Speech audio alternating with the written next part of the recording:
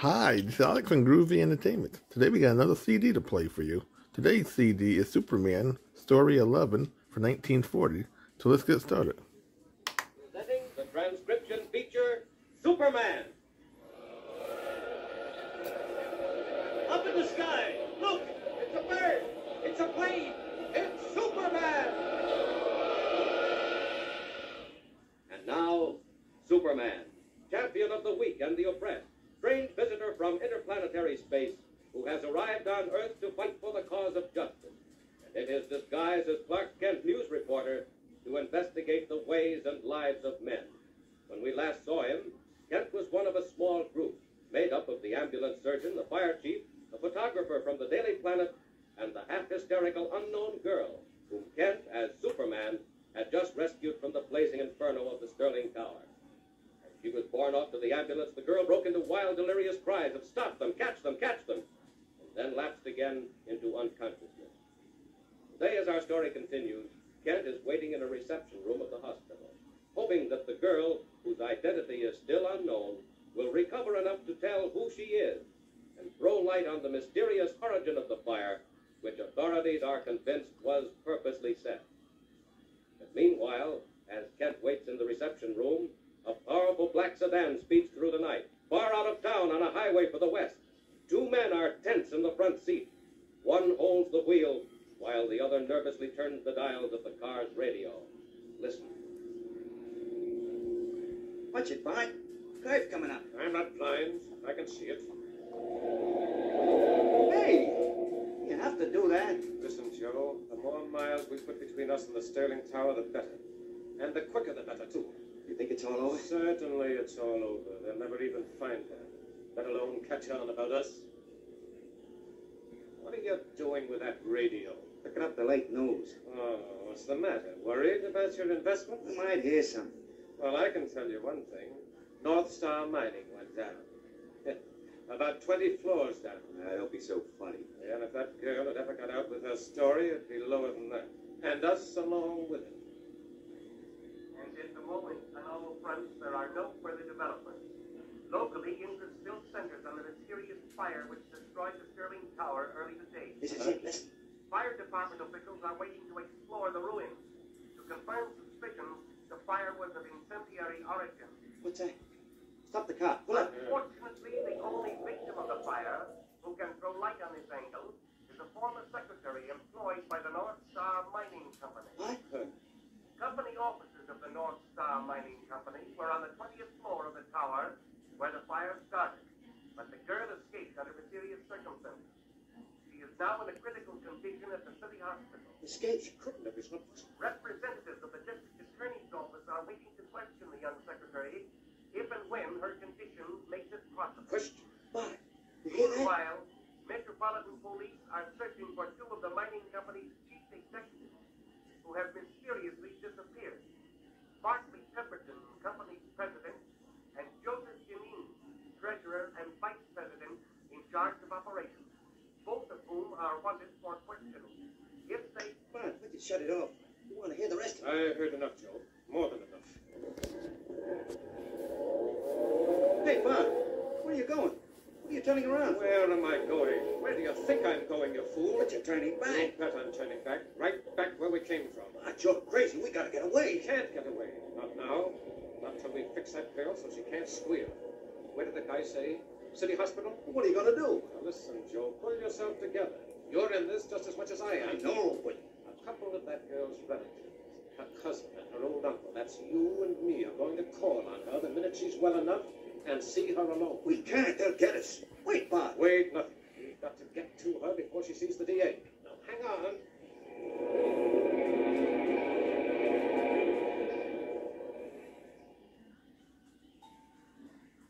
Dr. Palmer wanted in surgery.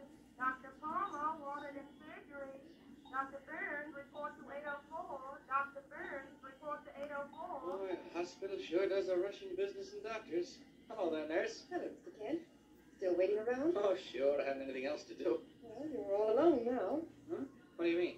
Well, the man from the district attorney's office gave it up. Oh? He said to call him when the girl wakes up. How is she, nurse? Think she'll pull through all right? She's pulled through already. It was just shock and smoke. Then why can't I see her? Well, she's still a little upset. She woke up a while ago and said something about a car and some men. A car? Yes, I think that's what it was. I'd have called you, but she dropped off again. I thought she needed her rest more than you did your interview. Thanks, nurse. My pal. So she talked about a car, eh? Yes, and 2 men. Say, where are you going? Oh, just out on that sun porch. Get a little air. Now listen, that sun porch is open. You'll catch your death of cold. Oh, no. I like the cold. Oh, all right, suit yourself. You've probably got at least an hour, but whatever you do, don't leave that door open. I won't.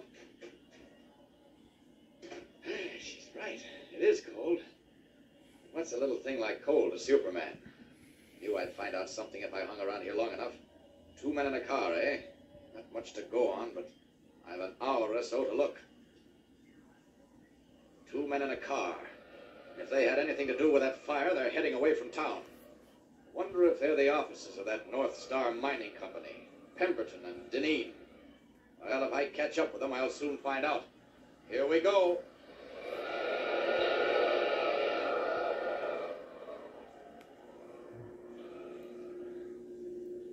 What? That's the red lights. You don't want to get us picked up now, do you? Shut up and keep your head. We're turning in at this parking lot. Where's the hospital? It's right around the corner. I'll ask the attendant to make sure.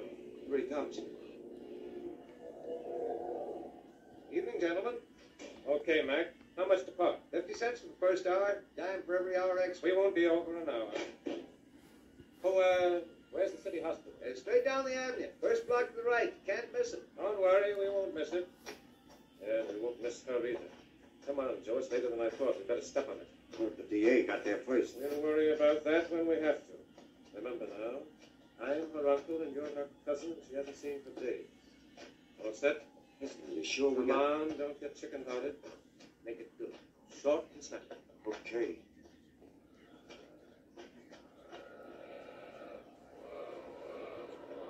No luck. Looked into 500 cars and haven't found a thing. Either that girl was raping or they slipped by me in the dark. Wait. There's a car coming up the road with 2 men in it. I'll drop down. No time to become Clark Kent.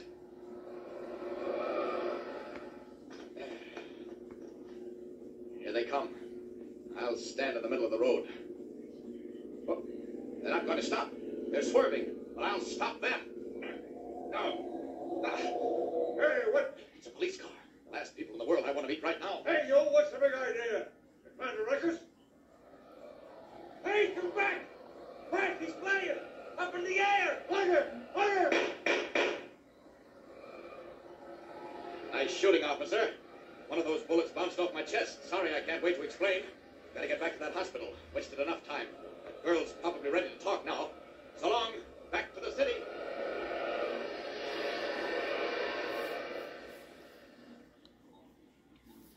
Dr. Winner, wanted an emergency. Calling Dr. Winner. Oh, Mr. Kent, are you still waiting? Goodness, where is he? Are you looking for me, nurse? My lands, don't tell me you've been out on that porch all this time. Why not? Why, it's over an hour. Aren't you frozen? No, not me. I like it. What about the patient? Is she awake? Oh, yes. She even has some visitors. Visitors? From the district attorney's office? No, a couple of relatives. Relatives? I didn't know she had any. No, evidently she has. An uncle and a cousin. And they're with her now? Well, they really shouldn't be, of course, but they were so anxious and they wanted to see her so badly that I stretched a point and let them in. How long have they been with her? Just went in.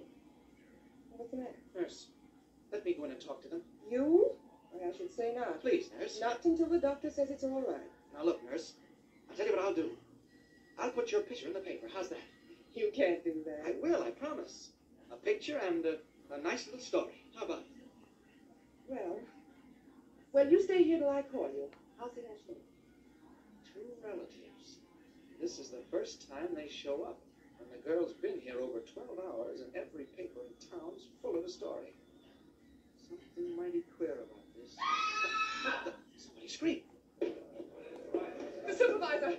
Where's the supervisor? Call Dr. Peters, quick! Orderly! Orderly! Which way do we go, Miss King? Dr. Peters, where is he? Call him somebody! Hey, what's going on? What happened? Say, mister, 2 men. They were in one of the rooms. Anybody get through here? No, I haven't seen a sign of them. Hey, wait. What did they do? Nurse says they stabbed a girl. Hey there! Stabbed a girl. Nurse! Nurse, where are you? Oh, Mr. Kent, those men. They weren't her relatives. They went into her room and stabbed her. Stabbed her?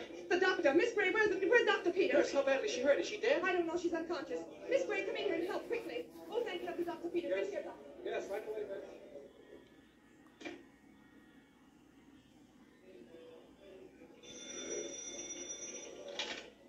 Daily Planet, rewrite desk. Listen, this is Clark Kent calling from City Hospital. Now get this, Mac. Okay, Kent, shoot. It's about that girl they rescued from the Sterling Tower fire. She's in the City Hospital accident ward, and a couple of alleged relatives got by the nurse and into her room. Relatives, okay. Only they weren't relatives. Nobody knows who they are, but they got into the girl's room and stabbed her. So far, the extent of her injuries is not known. Not known. Listen, is she dead or isn't she? Well, Mac, I don't know. Well, find out, Kent. Find out and call back as soon as you can. I'll wait right here by the phone and hurry, will you? This sounds like a Have Deneen and Pemberton, the two crooked owners of the North Star Mining Company, sealed their former secretary's lips forever? And why were they willing to risk arrest in order to get her out of the way? There are startling developments yet to come, thrilling adventures in which Clark Kent and Superman play a major part. Don't miss the next sensational installment of Superman. Tune in with us next time and follow the exciting transcription, Superman. Up in the sky! Look! It's a bird! It's a plane! It's Superman! Superman is a copyrighted feature appearing in Action Comics magazine. So that was Superman Story 11 from 1940. So if you like, subscribe, share, and comment, and have a groovy day. We have another video coming out real soon.